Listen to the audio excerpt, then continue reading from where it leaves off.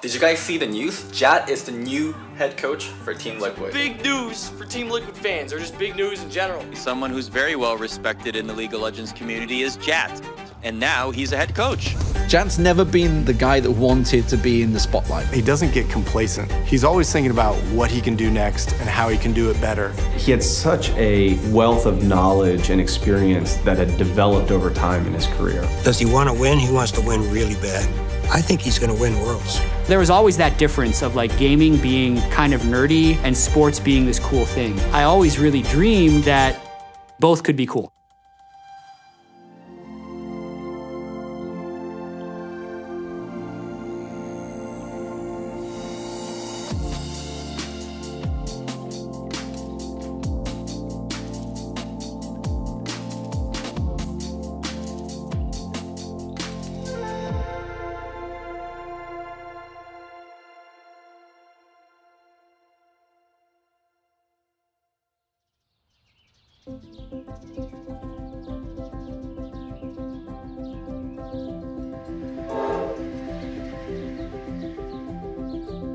I was born in a town called Penn Valley in California in the US, but I grew up pretty much my entire childhood in Cranbrook, British Columbia, which is in Canada. We had an inner tube thing where we'd knock each other off and laugh and laugh and laugh. We'd take the little dinghy and we'd row around the lake. We had so much fun. Josh is my second child. My first child was Callie, Josh's older sister by 3 years, and she's a master's level clinician working with a very at-risk group. They're both a joy. Nothing better I like than bragging about my kids. Not that I had anything to do with it, but with their successes, but I am proud of that. Before I was born, my mom was actually an archaeologist, but then after I was born and when she was a mother, she was a social worker for the government for many, many years. My dad has done a pretty wide variety of jobs throughout most of my life. He was a counselor for alcohol and drug addiction. I think we have both contributed to our kids being good at communication because it was very important in his job and my job. We were very careful about how we communicate. I believe we did a great job with them because we treated them with respect and looking at ourselves and cleaning up our own messes. And I think that Josh has done that. Josh is really his own person. He's so eclectic. He just have all this music, like from way back when I was a kid. And we're older parents. I'd go in his room, and he had 2 monitors, and he'd have some movie or some documentary on one screen, and he'd have League on the other screen, and he'd be working a Rubik's Cube. Rubik's Cube, yo-yos. He got really, really good at yo-yo. He also picked up juggling. He got really quite good at juggling. Just whatever he took an interest in, he was good at it.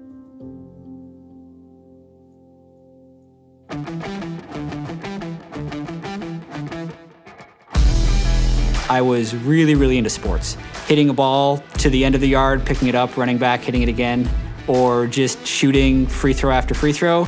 Basketball, baseball, football. He was really good at golf. He had to take swimming lessons. That's one thing I made him do. I was really into basketball probably around 6th or 7th grade. That's when I was on like our middle school team. He was really good at free shooting. We practiced for hours and hours and hours on our basketball hoop in the yard. I could not beat this guy. And I had a pretty good eye too, but he would just bury me and I'd get so pissed off. At that age, past the NBA three-point line, drilling baskets. And then football, he's got a hell of an arm. He could throw the ball about 65 yards, back then. Football, that was something that I'd been interested in pretty much my whole life. I would watch football with my dad, and during commercials, I would line up in the kitchen, and we had this little, not real football, it was like squishy football, and I would just run from the kitchen into the living room. My dad would throw it at some point, and I'd try and make some like diving catch. Whenever we damaged anything in the house because of what we were doing, we covered it up with glue so Mom wouldn't find out. Played a couple years at the kind of high school and youth football level. It went a little bit beyond high school in Canada for me, so I played for 4 years and really, really enjoyed that. He went out, he tried out for the team. He came back and he was a little bit downcast and he said, well, I'm the backup. Well, the very, very first game, this guy comes off the end and just levels our starting quarterback, and Joshua is tossed into this game. He goes into the huddle and quarterbacked this team on the field, and I heard him just yell, "Get your shit together." So he'd already taken over leadership of the team and the game, and the people followed him. He was confident.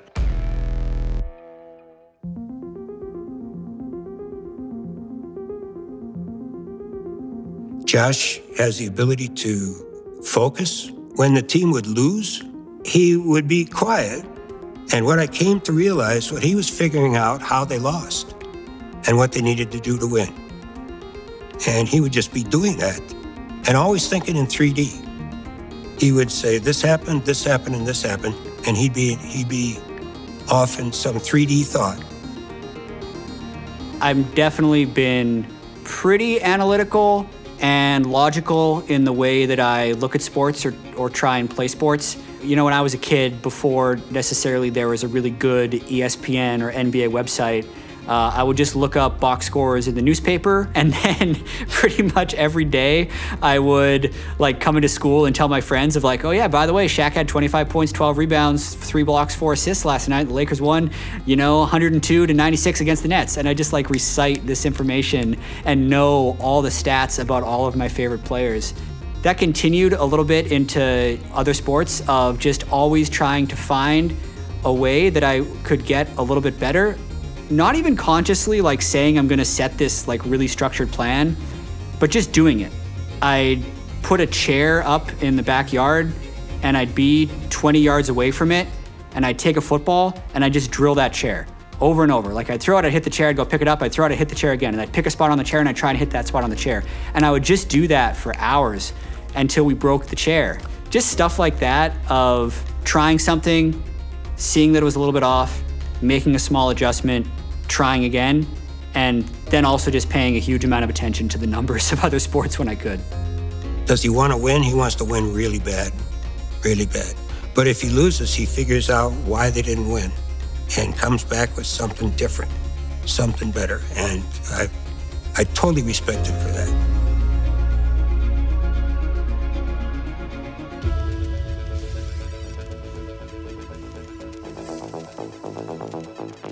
He spent a lot of time playing games, a lot. The first computer game that I remember playing was this game called Icebreakers. You're this little kind of triangle trying to break ice while little blobs chase you. And there was this really early on MMO called The Realm Online. And I played that game for probably like 3 or 4 years I spent on that game, just kind of leveling up characters. I had 2 different accounts with basically max leveled characters, and I actually sold one of the accounts for $625, and I was able to buy a PlayStation 2 with it. He and I set up a PayPal account, and this young woman in Texas sent all this money to his bank account, and he turned around and bought another console. I don't know what it was, a PS something. He bought it himself. This is life with Joshua.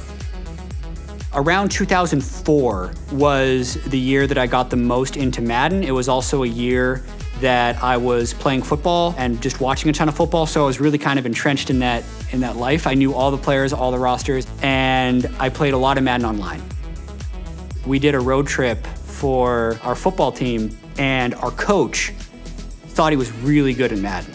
So he was just trash talking us on the bus on the way over, that he could beat any of us in Madden. And I just like pretty calmly said like, yeah, we should play. Like, I'm pretty good. And I didn't say anything else. Like, I was definitely not trying to show bravado or anything. I think when we played, I was up 35-0 in the first quarter, and he rage quit, which was pretty enjoyable for me. The gaming stuff, he just dominated. And he dominated with confidence. He didn't show off. He just left you in the dust.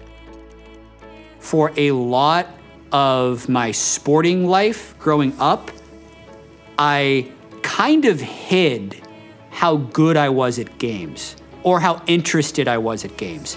That wasn't something that I bragged about or could outwardly be proud of with the other like athletes on the football team, because to them, like, it only matters how good you are at real sports or football, and even the term like real sports. I always really dreamed that both could be cool. Guild Wars was just a game that I originally played with some friends from high school. That was really the game where I kind of fell in love with online gaming and even just like the beginning of esports, I think. Okay, that was a little scary. I wouldn't have done that if we weren't coming live. Everyone chase him. It'll get the monks out. The team that I was most successful on was this team called Rebel Rising. Every month there was what's called like a monthly championship where just all the top guilds go into this like Swiss style bracket, which then goes into a single elimination. It's played out in like a day. We won 12 of 24 and no other team won more than 2. So we were much better than the other top teams in the game at the time. And a lot of that was through the like trust we had in each other, which I think were really formative for me in like a competitive gaming aspect. Growing up, he was in the bedroom a lot, playing either Guild Wars or I think later League, and I never really knew the intensity of what he was doing, of what he was playing. He would come out of the bedroom on a Saturday morning and he was just quiet, and he paced and he might eat something and then he'd go back in for the game too. I realize now that I've been watching him, he was just intense. Like there was no getting through whatever his thought pattern was. The game, I think, really leveled up my like in-game communication skills. And I think when that game was dying down, I kind of came over to League with that group of players. The other main like frontline player was this guy called Chop Chop the Panda, but in League of Legends, people knew him as Guardsman Bob. And he was actually the one who probably really pushed me into League in the first place. I think because I moved with this group of people that I was already really comfortable gaming with, not only did it make it more fun, but it also made it so we could improve at a really rapid rate because we trusted each other. Our teamwork was really good. So to me, that's what gave me like a small leg up on a lot of other people moving into League.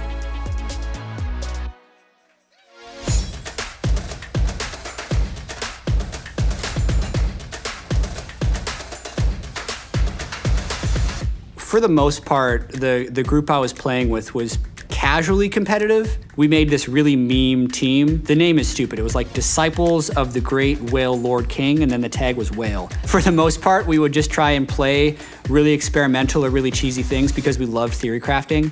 The only tournaments in NA at the time were these like little go for lol things, and it just took the whole day, and if you won, you got $20. We actually beat TSM in 2 consecutive go for lols, running our like kind of joking stuff. This was before NA even had like 80 carry support as a defined meta. This predates that. So through that, I had more interest in the game. I could be a pretty strong shot caller. I felt like I understood the game pretty well. And when some of those other friends I was playing with kind of petered out in the game and didn't play it as much and didn't really want to take it seriously, I saw that in the Season 1 World Championship qualifier, this team called Rock Solid finished 4th, which was 1 spot shy of going to the World Championship. And then when I watched the World Championship, I saw how many people watched, and I thought like, man, this thing could actually be real. Like this is what I've always wanted Guild Wars to do, and League is actually doing it. Like I need to try and dive in here. And I got a friendship with their support player at the time called Locust. And I mentioned like, hey, anytime you guys need another one for a practice, like let me know, I'd love to play. This team had Skara and Voyboy, who were both top 10 on the ladder. And if you had good laners, jungling was easy. Then you just need someone who can run the map. Call objectives, call where I'm gonna be able to go, communicate where the other jungler is. No one was doing that in League because it was a solo duo game. So almost all of these guys had never been in the team environment, had never been used to talking while playing, which I had been doing nonstop for years. That was our advantage at the time, and that's kind of how I found my way into competitive League.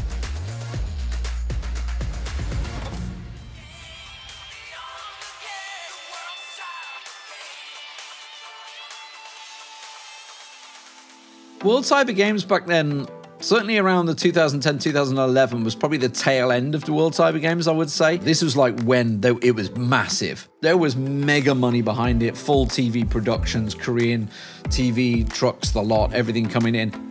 It was I would say probably the pinnacle esports tournament at the time. Let's transition over to WCG stuff. Oh boy. I know, right? This has kind of turned into a huge deal. We haven't really heard much from anybody on your team, Jatt, so maybe you can say whatever you want to from the Dignitas perspective.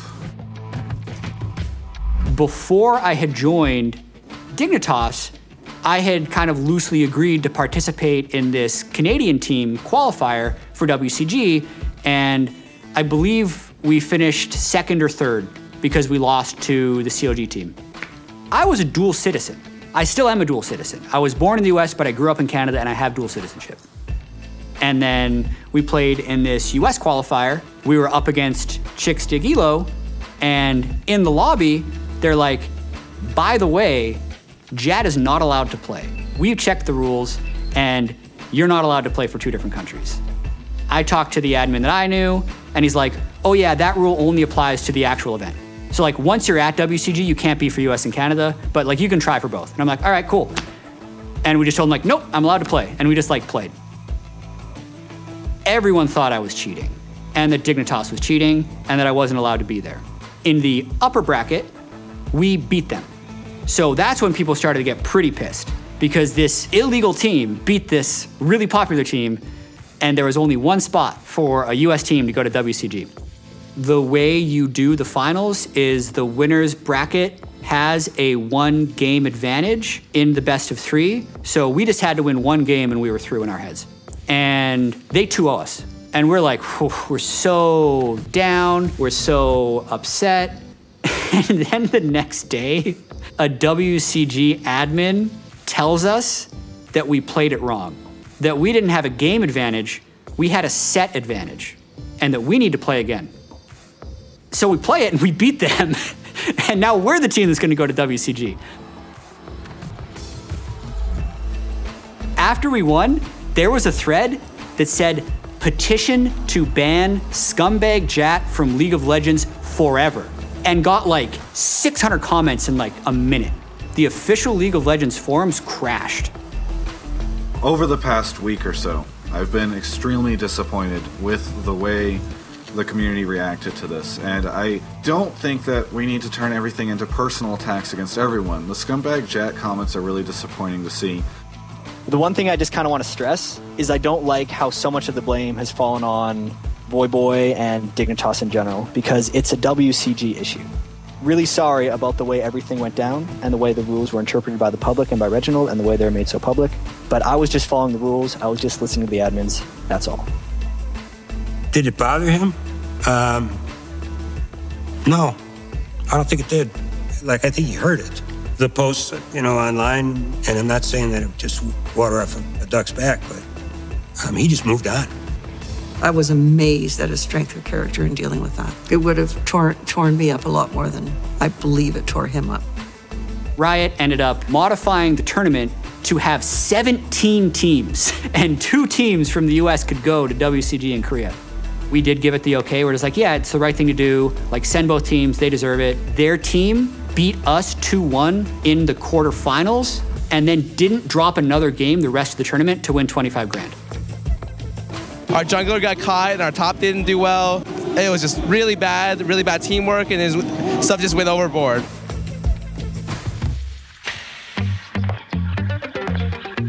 We were just kind of hanging out because our return flights weren't for a couple days, and the tournament was going to continue to play out, and we had nothing to do. So one day, in the hotel lobby, D-Man, who is casting the League of Legends with Joe Miller, is like, does anybody want to cast the 3rd place match for League of Legends? Because Joe Miller is casting another game and I'd like a co-caster.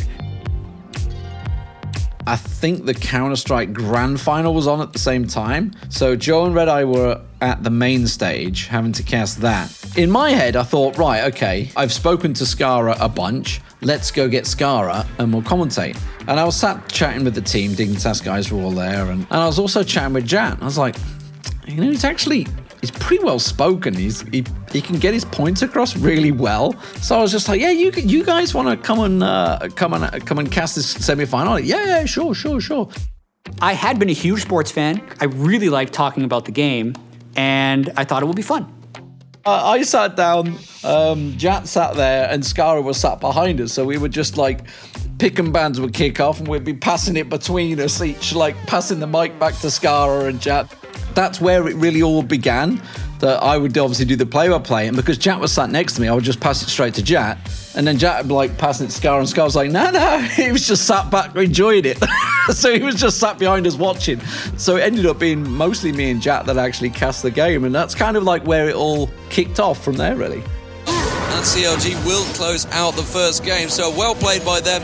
And really, Jay, you called this one all the way through and basically said, you know, they're going to do well at the start, but Canada are going to come back. And it's exactly what happened. They just came back very strong. League of Legends casting was very, very green. It had very few, if none at all, pro players to actually do the color play-by-play like dynamic that most people in esports didn't even know existed, or at least in League of Legends esports didn't know existed. For me, like, I just knew that's how casting was because I'd watched pro sports and I knew all the top commentators were always a color commentator who was a former pro player. So I kind of knew what the archetype was.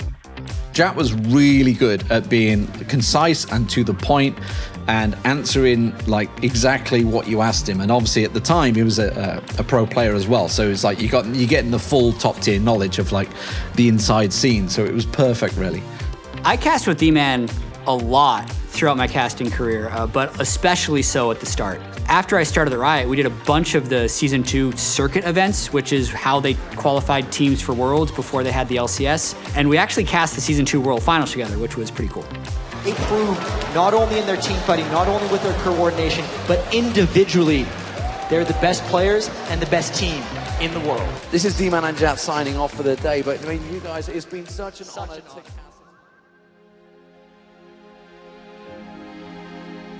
Even though I was really loving playing high-level League of Legends, towards the very end of 2011, beginning of 2012, I tried to get in at Riot to join the company, and my goal was like I really wanted to help balance the game. I ended up joining as a QA analyst on the live design team in 2012, in large part because it was something that I'd always been really interested in, and it was actually a career which at the time was really uncertain in esports. So all the time that I was casting the circuit events or even the Season 2 World Championship, I was still QA analyst on the live design team. When Riot planned and pitched the LCS, they wanted to get full-time casters, and at the time I was actually pretty hesitant because I really had kind of a dream of becoming a game designer and really balancing the game, and I was really enjoying that job. But the opportunity to be one of, if not like the voices analytically of League of Legends on the LCS broadcast or at international events for English language was just like, it was too much to pass up.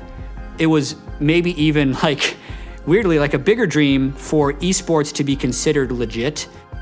When I went to Korea, I saw that for the first time. The staff at the restaurant was like impressed that we were pro gamers. Even the fact that they knew that would just like blew my mind that that was a thing. The fact that we were trying to do that with League in North America was really, really, really exciting to me. I felt like I was uniquely qualified to enhance that experience. Originally, my plan was like, I'm just gonna do this thing for like a couple years, and then I'm sure we're gonna have like a bunch of other people that can do it well, and then I'll go back to game design. Like that was actually my thought in my head of like, I just need to make this happen. Doublelift sitting on high mana, just resetting everyone's health. Has gotta feel good for Rookie and the rest of IG. 6-1-7 on that I've never seen a professional game this close.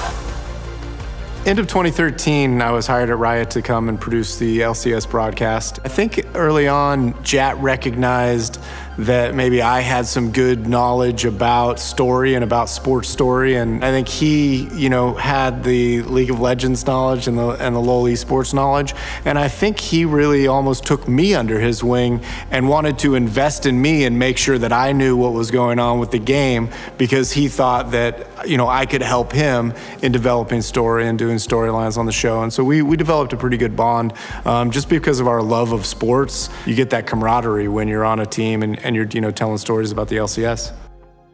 When something isn't right, he's not just like, all right, well, the show's over and I don't have to worry about it now. He wants to sit around and he wants to get into it about what went wrong, why it went wrong, how we can make it better. And he's always been a problem solver. He loves solving problems, finding a better way to do something, finding a better way to get something done.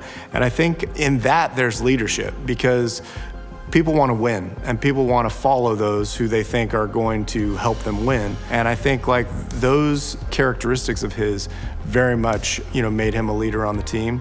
I was a full-time caster 6 straight years, doing LCS and international events, and doing content, and doing podcasts, and doing lists, and like all the stuff that I'd experienced from ESPN or other sports, and I just did my best to port that all over to League and just make the experience feel real and feel cool.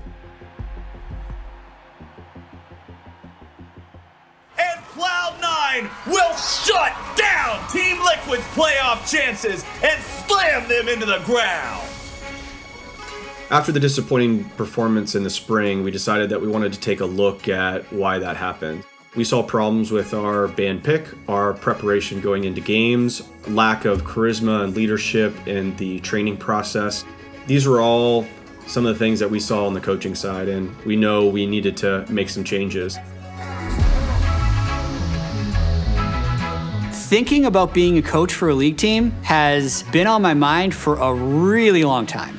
Because when I was a player, I'd go through our team's rune pages and optimize them. And I'd go through their mastery pages and tell them what was best at the time. But then I wasn't gonna do it until I felt like orgs were in a good professional place where it could be a stable, good job and so much other stuff in my life to make sense.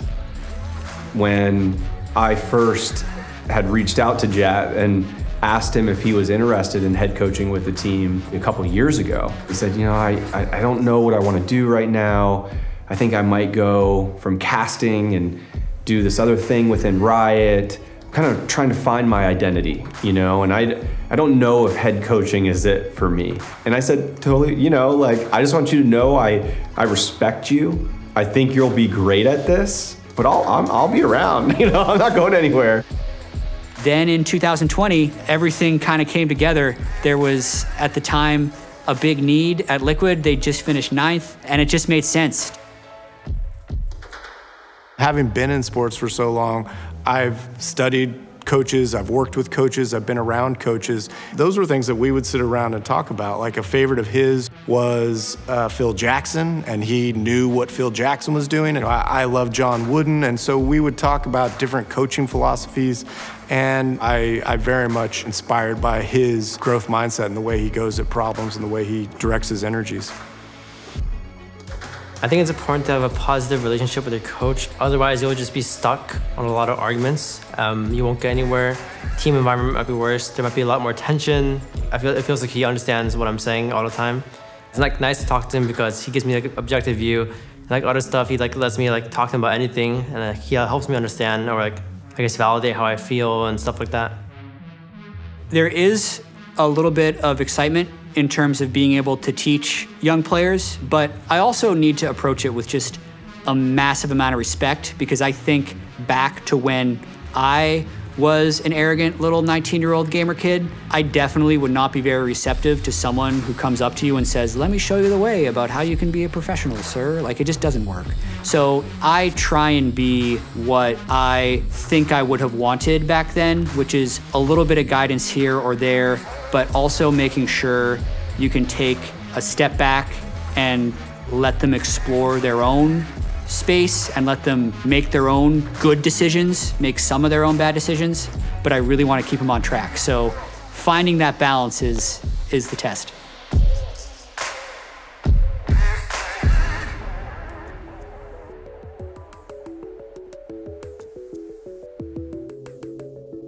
The thing about Jatt that just really stands out to me is that he's always been willing to try something new.